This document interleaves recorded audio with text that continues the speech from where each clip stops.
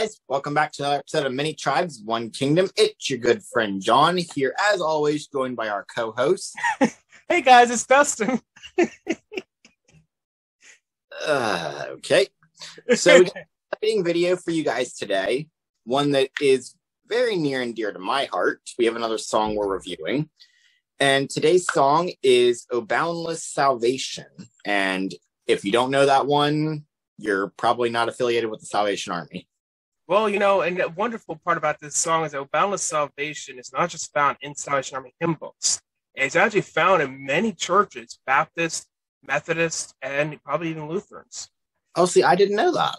Yeah, I mean, this song it's so wonderful, and the words, we're going to go into each verse of this song, but each of these verses, you don't notice any theology that is singular for one specific church. Like, there are songs that are meant for like one single church, and that's not really a good song.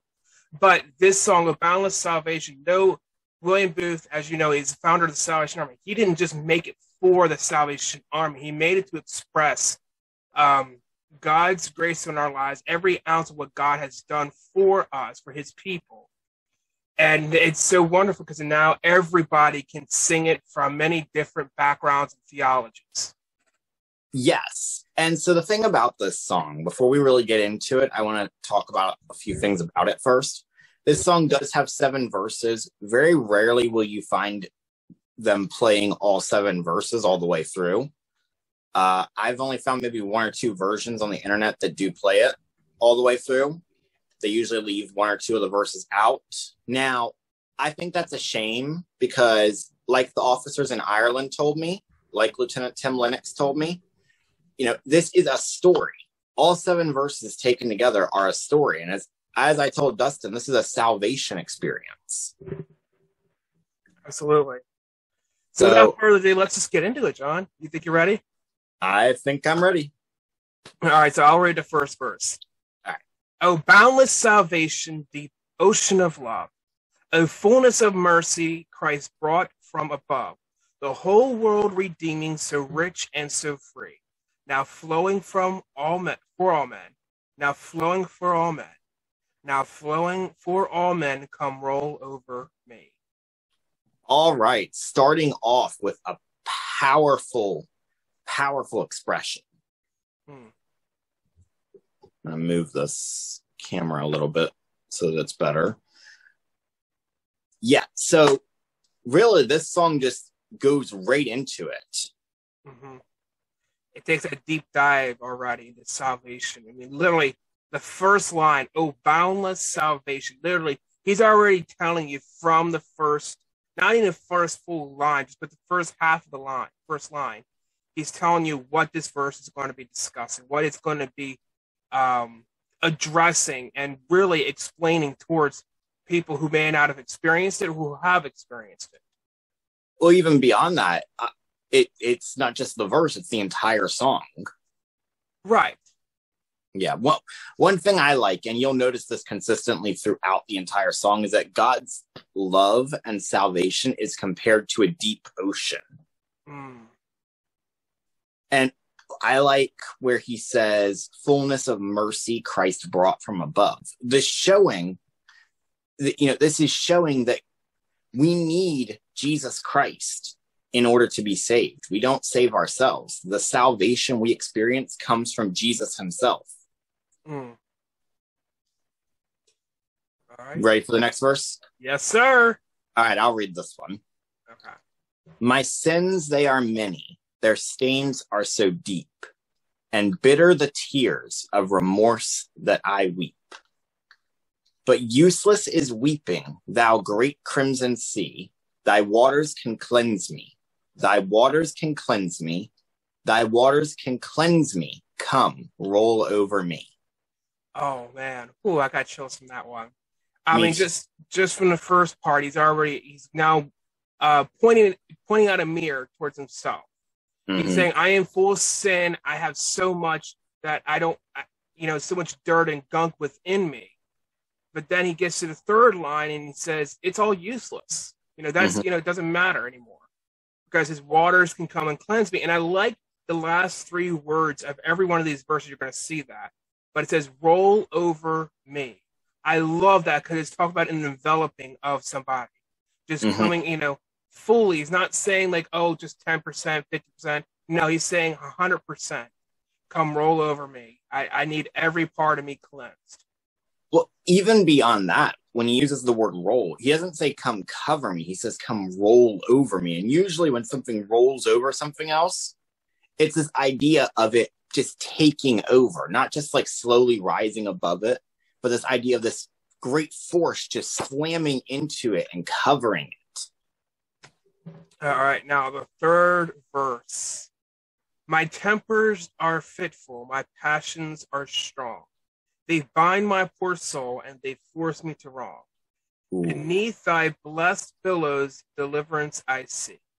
O come, mighty ocean, O come, mighty ocean, O come, mighty ocean, and roll over me. All right, so this one, this verse right here, I like how he describes it. His tempers and his passions, they are very strong, but they are wrong. I see parallels here to Paul's description of the war between the spirit and the flesh.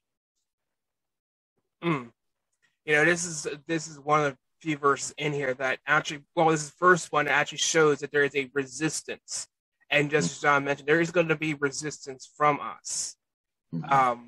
And that's why, again, I love why he ends with those three words, roll over me. He's saying, this is who I am, but I need you just to completely take over and remove it from me. Yes. Remove all that resistance because I know what you can offer me. And again, like with every verse, Jesus Christ is the one bringing the salvation. The salvation is an extension of God's great love and has nothing to do with any goodness on our part. Notice in this song, he's not trying to justify himself. In fact, that really stands out in the next verse, which, are we ready for that one? And now I got one more thing. Okay. Come, mighty ocean. Again, I like that because it sits right there, not in the middle, but just before you hit the middle.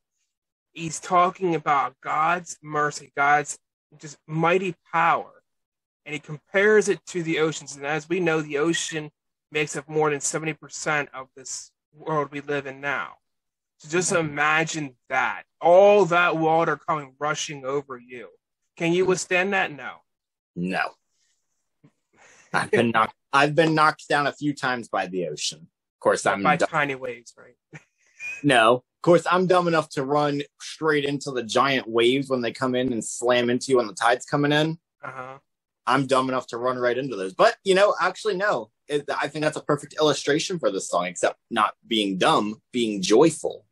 So we're ready for the next verse? Because I love this one because this is one that's straight in the middle. I think it's one of the critical pieces of the song. This is probably my favorite verse, if I had to be honest. All right. So I'll read it. Now tossed with temptation, then haunted with fears, my life has been joyless and useless for years. I feel something better most surely would be if once thy pure waters,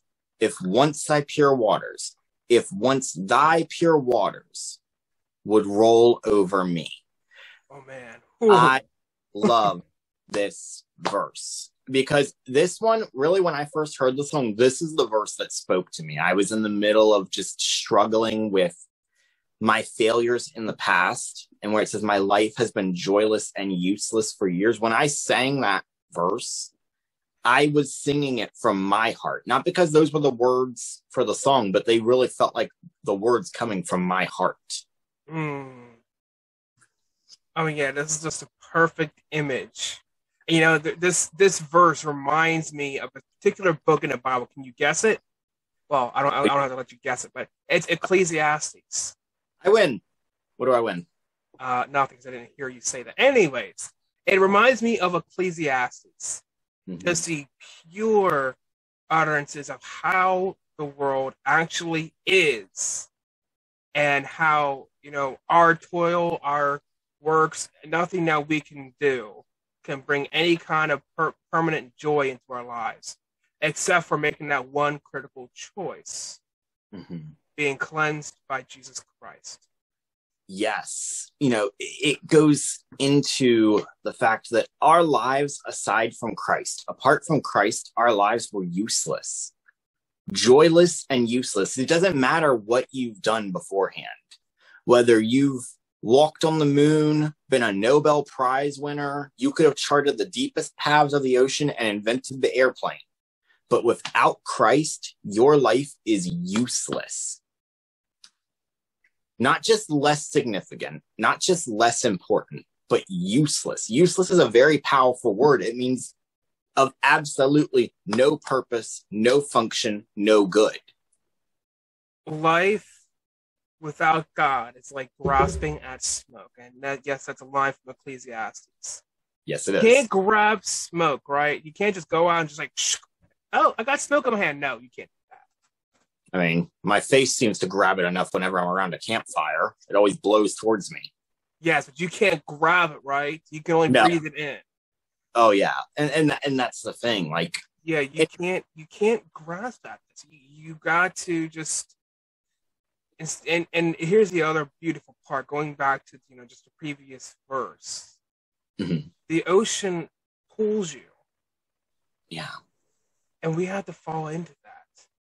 Because if we try jumping into life, we're just going to be tossed about. But if we follow the currents of where Christ has, so that's what Christ is. He is that current in the ocean who takes you to him, takes you on that path of righteousness. So in that big, large ocean, follow the current that Christ has planned. Christ has for you. Yes. All right, now going into. Go ahead. I have one more thing to say about this verse. Gotcha. And that's right after he says his life is useless. He says, I feel something better most surely would be. He has this confidence that God is there. He knows that whatever Christ has offered him is so much better than whatever useless, meaningless experiences he has had beforehand, before he met the Savior. Okay, I'm done. You ready for the next verse, Sean? Yes, I am. Go ahead. Verse 5. O ocean of mercy, oft longing I've stood on the brink of thy wonderful, life-giving flood. Once more I have reached the soul-cleansing sea. I will not go back. I will not go back. I will not go back until it rolls over me. And I love this because what it's showing is that he's waiting for Christ to cleanse his sins, and not just waiting for that, not just like stand in a waiting period after that cleansing. He says, I'm going to go back into that world you pulled me out of, not because I want to live that life again, but because I want to teach others and pull them towards Christ. Yes. And I almost view this as, this is the verse you sing right after you are saved. This is the thing right after you've accepted the free gift of salvation. It says, I oft longing I've stood on the brink of thy wonderful, life-giving flood. And then, it says he's reached the soul-cleansing sea, but he will not go back until it rolls over him. He is saying, I understand that I've been saved, but I will not just turn around. I will not just take this and run. I will not go forward in life without Christ. He is calling for his sanctification here.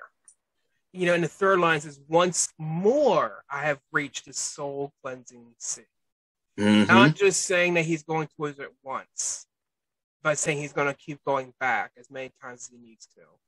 Yes. And that's a powerful thing. He's teaching us that you don't just get to say a prayer once and then be done. You don't get to say, God, I'm a sinner, please forgive me. You don't get to say the sinner's prayer once and then, get to go to heaven. That's not how it works. He's going back again and again to that fountain, that ocean of Christ's love and Christ's blood that washes us clean from our sins. Mm.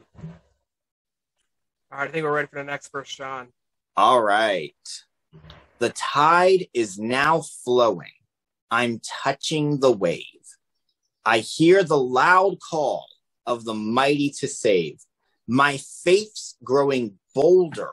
Delivered I'll be. I plunge neath the waters. I plunge neath the waters. I plunge neath the waters. They roll over me. This is the sanctification verse, if you ask me. Okay. Because he's saying that the tide is now growing. It's growing stronger. He not only now, but before he could just see the deliverance, but now he says he can hear God calling to him. Mm. And when we sing this, we should believe that God is calling to us. We should recognize that. And we should want to plunge beneath those waters of deliverance. You stole my thunder, John. That's what I was about to say. Hey, but that's wonderful. It is. I plunge neath the waters. It's not saying Christ reached out with the ocean and just pulled him in, or took a tidal wave and knocked him into the water. No. He's saying, I'm going to jump into that. I'm willing to go forward into that. Though I see a large, vast ocean in front of me, I'm going to plunge into it because I know who's in there. Yes. Yes. Oh, I love this song so much. All right, you ready for the last verse, John? I'm just getting chills just waiting. Yes, go ahead. Go ahead. And now the seventh and final verse that really brings it all home. And now, hallelujah, the rest of my days shall gladly be spent in promoting his praise, who opened his bosom to pour out this sea of boundless salvation, of boundless salvation, of boundless salvation for you and for me. Oh my goodness! If this is not the calling on our lives to minister to the people of the world, I don't know what else is there. I mean, just amazing. Because now he's not only going out to minister out of Florence, he's going to it joyfully and continuing to sing the praises of God to the people, not just to God himself, but to the people around him. Just because there's this overwhelming joy, this pure joy within him. And he just can't keep it inside. It's just like like a well that can't be closed. It just keeps gushing out the water. Now you stole my thunder. Thanks a lot. Oh, I just love that. I love it. I'm getting chills. I'm getting chills just thinking about this. He says, "Shall gladly be spent in promoting his praise." He doesn't say that he's going to begrudgingly give God worship. He's not going to say, "Oh, I got to go to church and sing some songs." No, he's gladly promoting his praise, not just praising God himself, but like Dustin said, promoting his praise. He's taking it to the people, to everyone, because God opened himself up to pour out the boundless salvation for who? Who does God pour out? Everyone. You and for me. That's everyone. Whew. Oh man, I got so excited. Sorry guys, I know you saw my camera go up. I unfortunately closed my computer because I got so excited and I forgot. Oh wait, I need the computer open. But just going off what John said, yes, absolutely. This song, it just increasingly, as you sing from verse 1 to verse 7, it just increasingly becomes something of your life. You can see yourself in this song, and that's the beauty of these songs, that you can see yourself in it. That's that I can't really explain. That's something you have to experience. Yes, like I would strongly encourage you to sing this song, by yourself, or bring it to whoever leads the music at your church. Whether you have a brass band or an organ or guitars or anything, whatever instruments you play, or even just a cappella. I would strongly encourage you, take this to your church. And because I honestly believe that if we sing this hymnal, and if we believe that this is us, if we believe that this is what Jesus Christ has done for us, I think we would become so much more serious in our spiritual walk with him. Amen, brother. Amen. So that is it for this song. We are going to leave a link to one of the songs, unfortunately. I will leave a link to the Social Race Brass version of the song. There's no vocals to it, but I think that's wonderful because you need to be the one singing the song, not just someone you going along with someone else singing it. Because this is your story. This is God's story on your life. Yes. Oh, I do have an important announcement before we finish. He's pregnant. No. No. We are currently sitting at the 99 subscriber mark. Now, as soon as we hit 100, we have a giveaway that's coming up. We're not going to tell you what it is yet. However, I'm going to make this pledge. If we can hit that 100 subscriber by Resurrection Day, this Sunday, we will give away 2 instead of 1. And I will personally pay for that out of my own stuff for the giveaway. Awesome. Oh, and Brad, I can't enter that, can I? No, you can't. Wait, I'm a subscriber, though. You can't enter the giveaway. Oh, no, I'm just kidding. And you know what? I might even match. So 3. 4. 4. Oh, yes, 4. Yeah, okay. There we go. 4 shirts. So now, share this with your friends. Share this with your friends. And I'm not going to make that bet. I'm going to just tell you this right now. We hit the 200 mark. Yeah, that's going to be, we go up to 200. No, I'm not going to shave my head or shave off my beard. I'm not making that pledge again. No.